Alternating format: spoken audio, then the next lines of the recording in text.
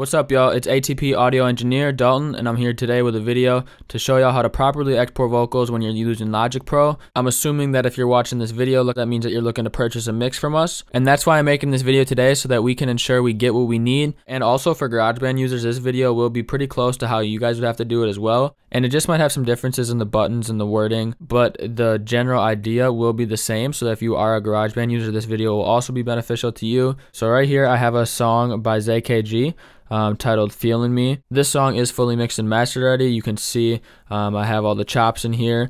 I got some pans going on. What I'm going to do is I'm going to switch this to hook main vocal, just so I have this audio track standing out, knowing that this is the track that the vocal I'm going to be exporting is on. So then what you do is you mouse over to that vocal and you double click on that. If you have that vocal selected, you will see a white bar appear on the top. And then what you got to do is you go over here to File, scroll down to Export, and you will see one region as audio file. When you click on one region as audio file, this window will pop up. So some things that you'll notice, you'll see the save format. We need that to be in WAV. If the vocal file isn't in WAV format, we aren't able to access the aspects of the vocal that we need to make it sound the best that we can. The bit depth can stay at 16-bit. Logic should have that preset at 16-bit. And if you do have some pre-mix on there, that is fine, but just make sure that you select that bypass effect plugins. That way the vocal is completely raw and we have the space to do what we need to do. So that is everything that you need to do to export the vocal properly, which would mean that you're completely set and your vocals are ready to be mixed, obviously as long as the recordings themselves are proper. And then one last thing that I do personally, this is something very specific to Logic. If you see right here where it says pattern, it has selected region name.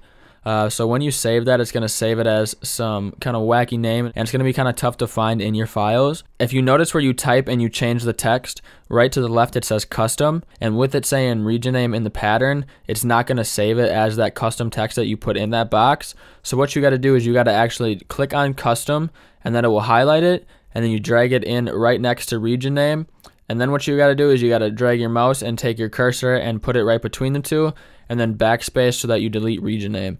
And then once you hit export, it'll export it with that custom name. And always be aware of where you're selecting the document to be saved to, that way you can find it. And then once I save it and I click on my documents, you'll notice that it's in there saved with that custom name, Zay Feeling Me Hook. You can right click on it, and then on the pop-up window you can go to share and you can hit mail. Or what you can do is you can go to the website of your email and you can start a new message in there. And somewhere in that message box, you will see a little paperclip or some sort of attachment logo. When you click on that, it'll bring up your Finder, which allows you to go into your documents and select all the vocal files that you need to send.